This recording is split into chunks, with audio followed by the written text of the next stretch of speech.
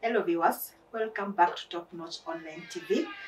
With you today is me, Teacher Emis from Alliance Girls High School, and with me is Teacher Rispa from PCA Kikuyu High School. In our previous session, we looked at an analysis of a man of awesome powers as well as the themes that are developed in the same story. In our session today, we are going to look at sample essay questions from the same story, A Man of Awesome Powers. And those sample questions are in our book, Top Notch Guru. English Guru. We are discussing the essays that are in this set text. So, Teacher Rispa, start us off with the first sample of the essay question. Yes, we are about to tackle a sample question, but before we do, maybe just as a reminder to our viewers what we said, what kind of introductions. If you're not familiar with that, you can go back to our previous presentations. You see what type of introductions do you want to see. Four main points in the body, a conclusion, and you think you're set. But before you do that, you also need to understand the question. And the question that I'll be making reference to, I'll be taking the question from English Guru. I'll be making reference to page 323. Page 323, the question comes in this. Let me quote the question. The question is, power corrupts, and absolute power corrupts absolutely. Power corrupts, absolute power corrupts absolutely. And this is not this is something you've ever had. It is a quote that has always been had. Now we are using that quote and putting it into context, referring to a man of awesome powers. The question continues. Write an essay in support of this statement, drawing illustrations from the story A Man of Awesome Power by Naquib Mahfouz. So that I can relate to our previous engagement. First of all, even before we can tackle the introduction, let's look at what is required of the question. How are we interpreting the question? What do you understand? We are talking about someone gaining power, and then because of that power, it makes them to use it for the wrong. And if I explain it like that, Teacher Emis, we are narrowing it down to a specific character who is? Yes, we are narrowing it down to a specific character. We are talking about Taib al-Mahfouz. Al-Mahdi, sorry. We are narrowing it down to Taib al-Mahdi. The introduction can come in very many ways. Maybe you can just sample one among them. You can go to the paraphrase type of introduction. Power corrupts, absolute power corrupts absolutely. To a student, when you're coming up with the introduction, what have you understood? What are you being asked? In your own words, as you try to explain, you already have an introduction. And you can say, when someone has a position of an advantage, when someone is at an advantageous position, some people tend to take advantage of that position and use it to harass other people. That is power, and you've shown that it corrupts absolutely. We can still go back to a contextualized type of introduction, and you can talk about Taib.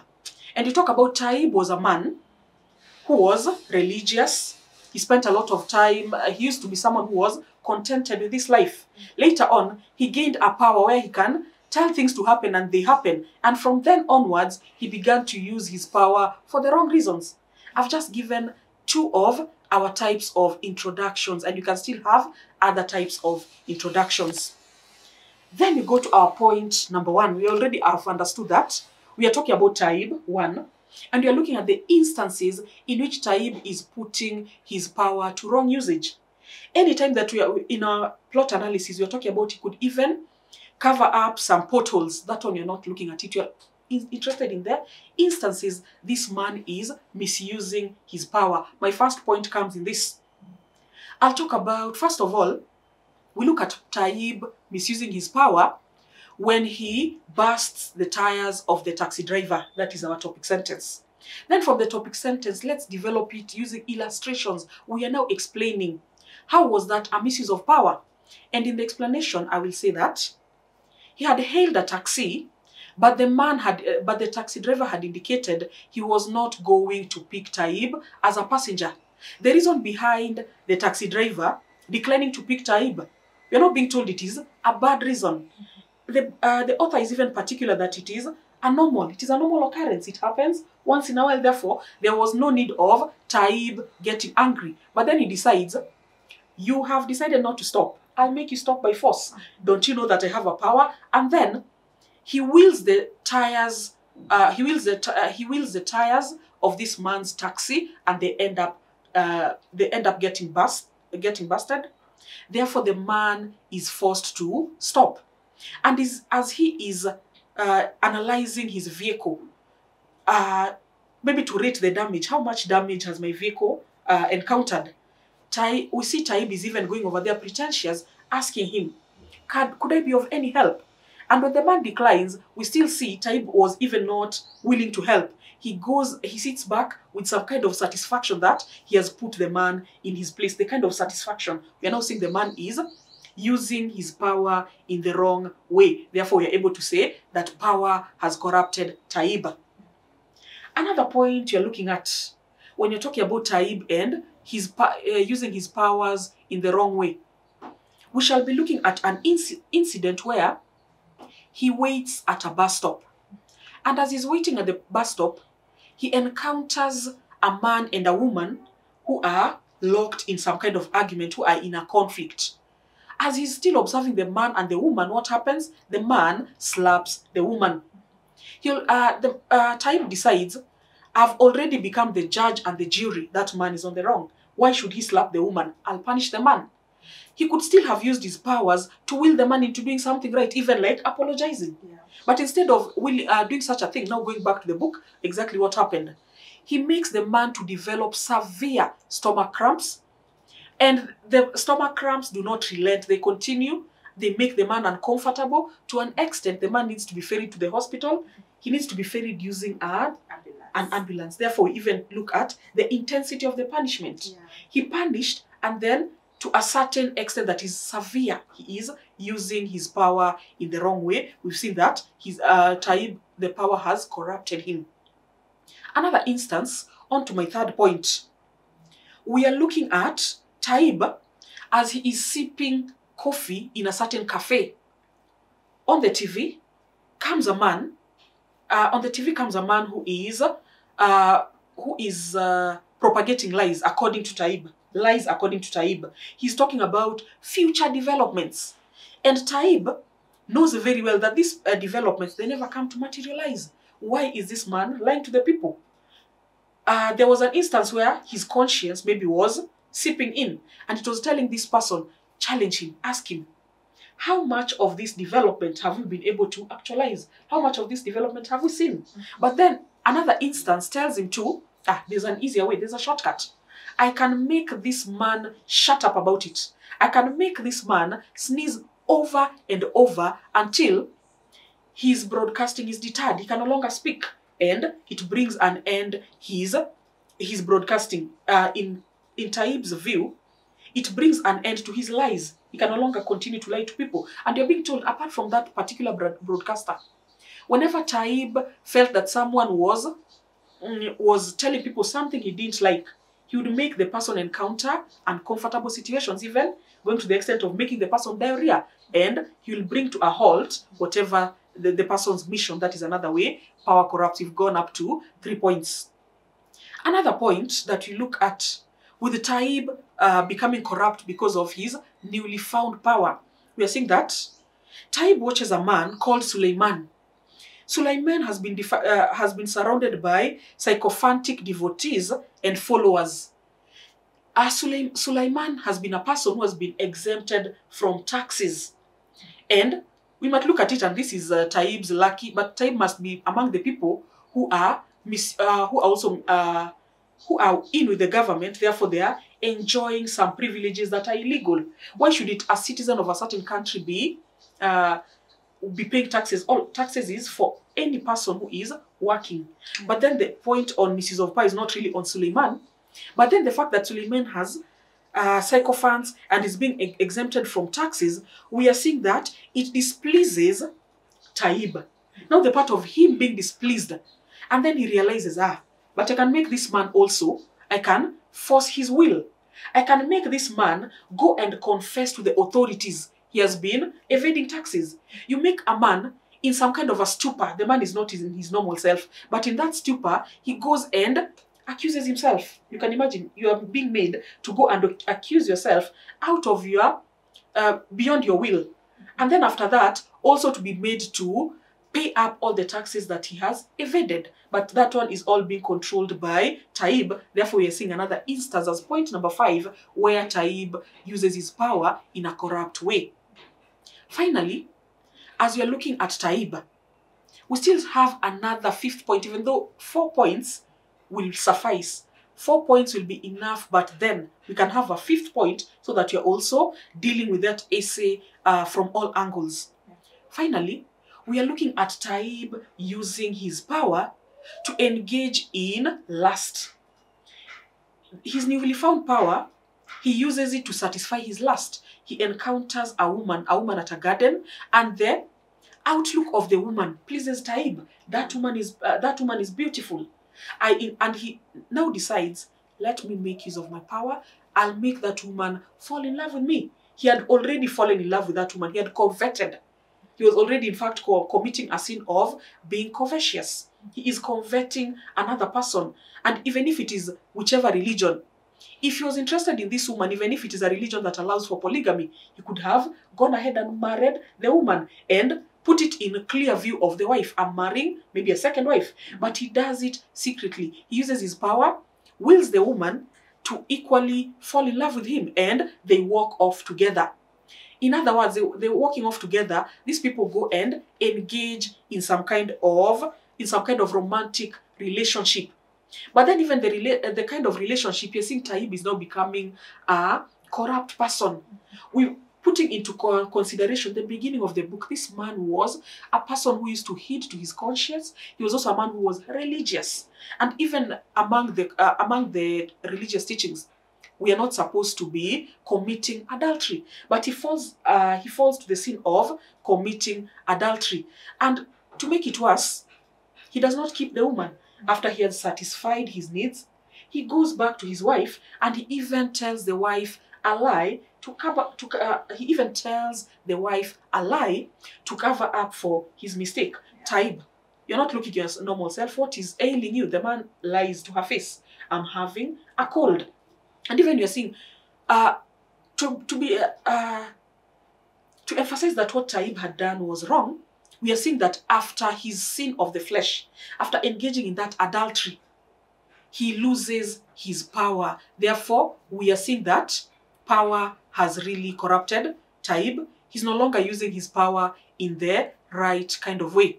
As you're coming to a conclusion, now that you've dealt with the body, in fact, you've been able to give even as many as 5 points. Coming to the conclusion, we can do this.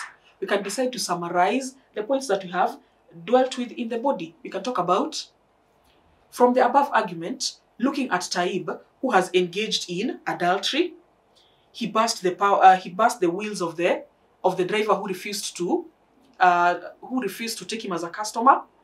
He made Suleiman in a stupor to go and confess his sins. And even he talked about making the person to have severe sneezing. Are all examples to prove that power corrupts. Absolute power corrupts absolutely. You give a summary of what you said, and then to add onto it, you go back to quoting the initial question. We can still have another type of conclusion. You can just give a point of advice. You can talk about, from Taib's incident, we advise people that whenever they are in a position of power, make use of your power in their moral ways to avoid the power being snatched from you later. That is it about power corrupting, and in reference to a man of awesome powers. I think from there, Teacher Amis can take over, also can give us a sample of a question on on a man of awesome powers. Thank you, Teacher Rispa. Our learners, I hope you're following closely. So that was a sample essay from our book Guru, English Guru, and also from our story, A Man of Awesome Powers. I'm also going to give a second sample essay, a sample of an essay from the same story. And remember what we said, our learners, that a story is not as developed. The plot line of a short story is not as developed as the plot line of a novel. So you realize that most of these essay questions, in one way or the other, touch on the same content. They are related. The content is related. So it feels like you keep on repeating yourself, but there is a difference in these essay questions, and that is now where the examiner wants to see if you can notice the difference, if you can actually interpret the questions correctly. So as much as these questions sound related, know that each question has an aspect that is being tested. So as a student, read the questions carefully, understand them carefully so that you can have a good interpretation of the question. So the question I'm also going to tackle reads, when one has power, they should use it only for good, but more often than not, it is misused. I'll repeat.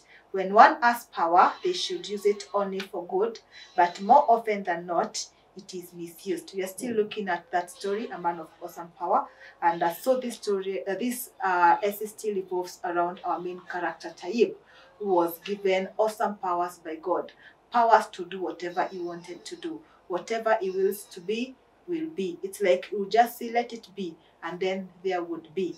So now to interpret my essay question, it shows that when someone, just the same words that Teacher Rispa used, when someone finds themselves in an advantageous position, then they should use that position for the benefit of the society, for the benefit of the other people. But in most cases, what do these people do? They don't consider other people. They only consider their own selfish interests. So when someone finds themselves in an advantageous position, they only think about fulfilling their desires. They only think about making their lives better instead of making the lives of other people as well as the society better. So simply you can just summarize that into your conclusion. You can also use the conclusion that we used in the previous essay, because in one way or the other, they are related. I'll go to a first point, the body. Remember, in our previous sessions, we looked at the parts of an essay. So I'm looking at the body. Our first topic sentence, or our first idea, is Taib uses his power for self-fulfillment. So instead of using his power to benefit the society, Taib uses his power to fulfill his self-interests. One, it derives pleasure from causing pain to others. For this case, we can see the case of the taxi driver. So after bursting his tires in an effort to avenge for the taxi driver not stopping for him, when he passes past the taxi driver, who is now desperate because he has no idea what has happened, and now he has two flat tires, he says that he felt satisfied. He actually says that that was the best punishment for the taxi driver. Also, the broadcasters, when he felt that the news they were broadcasting was unworthy, he would make them sneeze, he would make them emit trills that are emitted by women, and he would also make them suffer from severe diarrhea. So it's like he would, after every time that he would stop a news anchor or announcer from broadcasting something that he considers unworthy, he would feel some source of excitement or fulfillment that he has been able to sieve the news. There is actually somewhere in the book you're told that in future he would be the one to sieve what is right and what is wrong in the media. Also, after manipulating Suleiman to go and confess that he has not been paying tax, as well as to go and pay up what he owed the government, clearly we are told that he felt a sense of satisfaction. He felt contented, and he felt satisfied for all the things that he did. So at the end of every wrong that he did, there was some sort of satisfaction that he felt. So he uses his power to satisfy his own feelings, or to acquire self-fulfillment. Point number 2, Taib uses his powers to avenge or punish those people who wronged him. Now we're going to develop this point using the case of the taxi driver. So he felt offended when the taxi driver does not stop for him. Remember, now he has power, so he feels like a small god. So he was supposed to stop for him now that he has power. So he feels offended, he feels wronged by the taxi driver. So he uses this now to avenge or to punish him. So he uses his power, looks at the rear tires of his vehicle, and they burst like a bomb. So it was something that he does to punish the taxi driver, because he resented his behavior for just speeding past him. Our third point, I'll look at how Taib uses his power to quench his immoral desires. At the park, where after obtaining the guides from the various departments with the intention of making those departments better or making the society better, he sees a young beautiful girl, and from there it's like his desires are awoken. He felt something that he has never felt for a long time, even with his own wife. So what does he do? He wants to quench those desires. He wants to will that girl to fall in love with him, because he desires that young woman. He forgets about his faith. He forgets about his teachings from the Quran. He forgets that he is a married man, and he has he took an oath, or he has promises or commitment to his wife. So he also does not bother to think about the feelings of this young woman, because you are actually using your power to make her fall in love with you. She does not willingly fall in love with you. So what are you doing to her? What will become of a life after the encounter, when now the powers wear off? That kind of a spell wears off. What will become of this woman? He does not consider all that. The only thing he thinks about is his own immoral desires, which he wants to quench. So that is another point whereby he uses his powers, not for the good, but for selfish reasons. Our point number 4, the topic sentence is Taib powers was a curse to some people. Somewhere on page 4, we are told every place he worked, he was a curse and an affliction for some, as well as a blessing to others. So we are not given specific episodes here from this statement, but every place he walked past, he would leave a curse or an affliction. He would cause pain to other people, because he felt the need to be judgmental. He felt the need to play God. He felt the need to make people pay for their crimes and for the wrongs that they were doing. Like, he punishes also the man in the bus. He sees an argument between a man and a woman in the bus. He does not even try to find out what the argument was about, who was on the wrong, and the right way to solve the situation or the problem. He goes ahead and wills the man to have severe stomach cramps, and as a way of punishing him, to an extent of the man being ferried to the hospital using an ambulance. So that clearly tells us that he was a curse to some other people. The same, we can also use the case of the taxi driver to illustrate the same point. We can also use the case of the news broadcasters to also illustrate this point. So you can use all those points to build up on this point as your supporting sentences or as your background information. So our learners, that's as far as the body of this essay is concerned. So for the conclusion, you can just summarize, just like our teacher here, our lovely teacher Rispa has said. You can just conclude by summarizing all the points that we have here, or you can just have a general conclusion. We taught you how to conclude in our last episode, so you can just come up with a conclusion from the points that we have discussed. And that's all we had for the essays. We still have more and more essays from all the other short stories that we have in A Silent Song, clearly discussed and illustrated in our English guru. So get a copy and go through all those essays for thorough preparation for the national exam. Yes, before I conclude, Teacher Rispa wants to say something.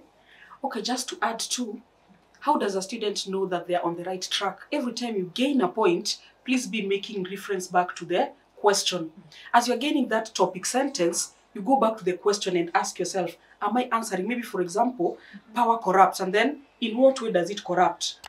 Example, you'll be talking about he uses it to satisfy his selfish, he uses it to satisfy his lustful feelings. Yeah. And then you go back to the question and try to judge.